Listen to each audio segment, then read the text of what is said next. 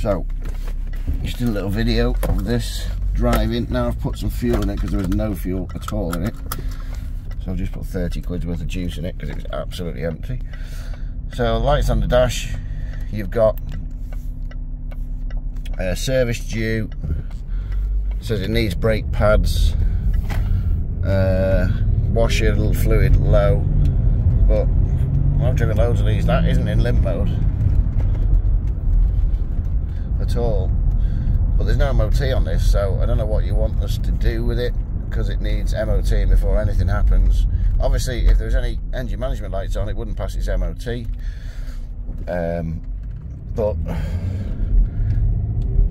obviously it needs brake pads because it's saying it needs brake pads,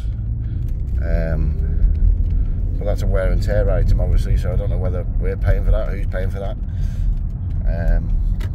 Who's paying for the MOT, but basically the car's not in limp mode and there's nothing wrong with it as far as I can do, but it needs driving around for a little bit, but obviously I don't really want to do that without it being MOT'd. So I don't know.